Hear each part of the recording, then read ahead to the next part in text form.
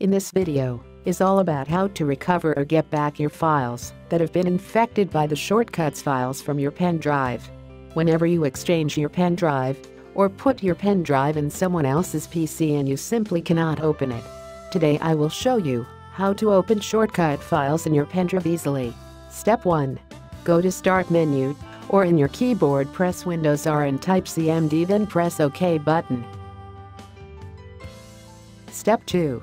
Type attrib -h-r-s/s/dg clone start.star and press enter button. G is your pen drive location. Do not forget it.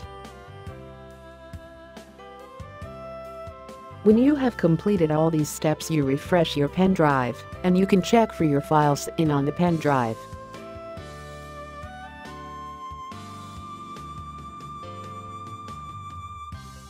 Now you can see your all files in the pen drive. Thank you all for watching this video. For more videos, do not forget like, comment and subscribe our channel.